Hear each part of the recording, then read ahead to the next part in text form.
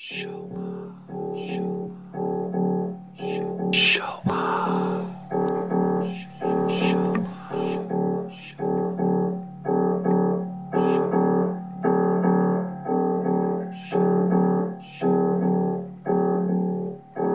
I wish to present to you a narration detailing the profiles of musician survivors and performers so that you, the Holocaust student, can see the impact of music on their lives as individuals.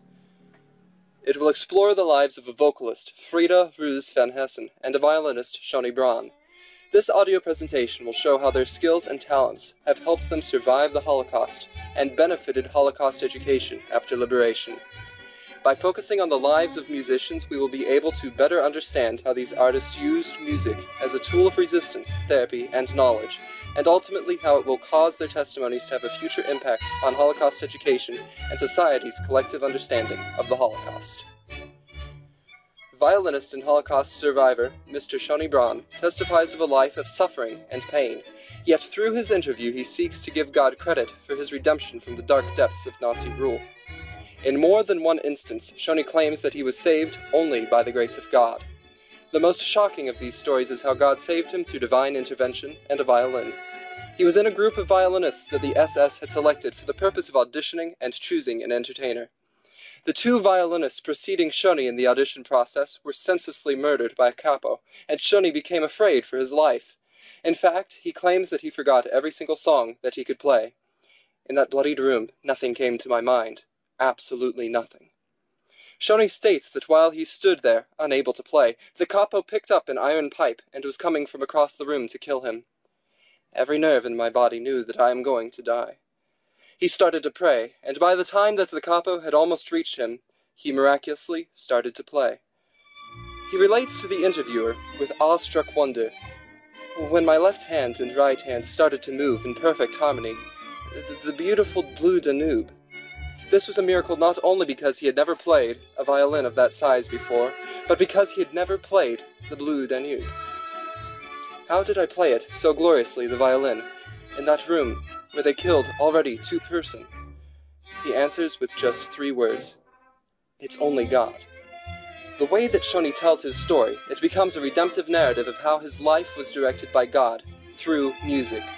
Regarding the effect of religion on testimony, the United States Holocaust Memorial Museum's oral history interview guidelines state, the religious upbringing and beliefs, as well as the political views or activities of the interviewee and the interviewee's family and friends, are relevant to the understanding of the interviewee's choices and actions during the Holocaust.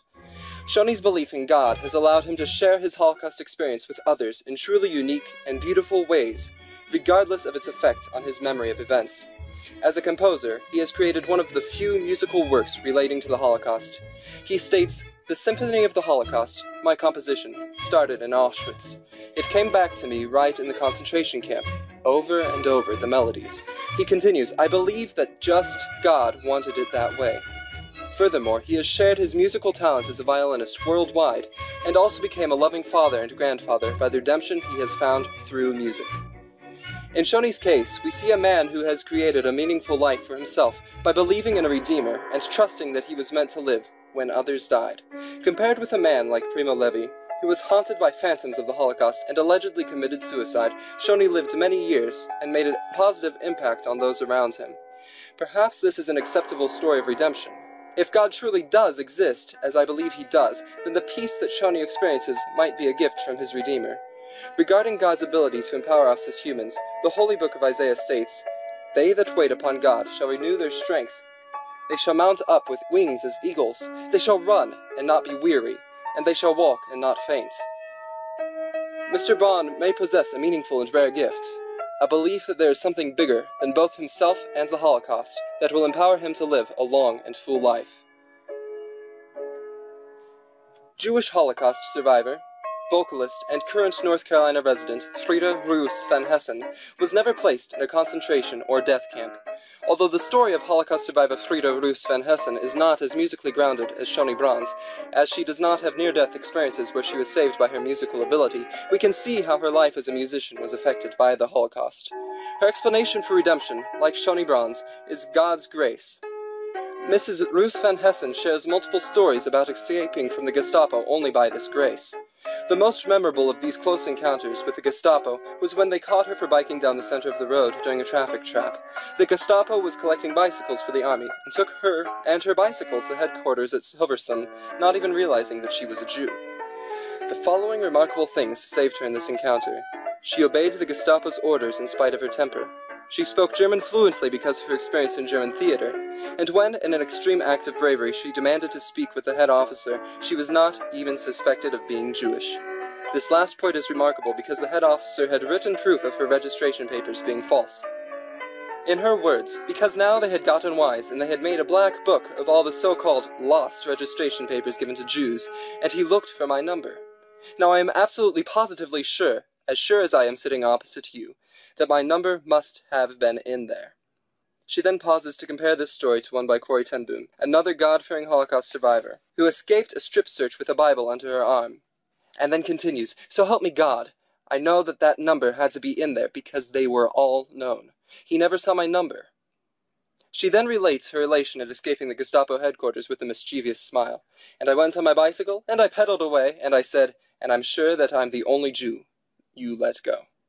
It is a shame that such a talent as Mrs. Van Hessen would be driven away from her country, to which she had performed a great service in musical gifts. She is the sole survivor of an entire family of musicians. All were murdered in the Holocaust. Her mother also sang, and her brothers played the piano and violin.